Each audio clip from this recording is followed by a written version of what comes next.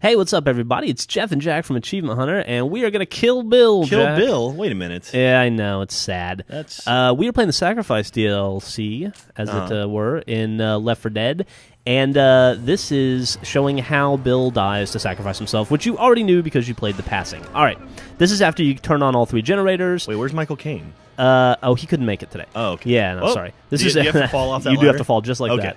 This is after you turn on the generators crotch. and you open up the bridge, and you're like, all right, we're safe. We're finally, hey, what are those zombies doing climbing? That's not cool. Whoa, God. And Francis is over there holding down the fort, and everything looks good until you get this message that says one person has to restart the generator. Oh, no. And you're like, oh, no, I have to make the ultimate sacrifice.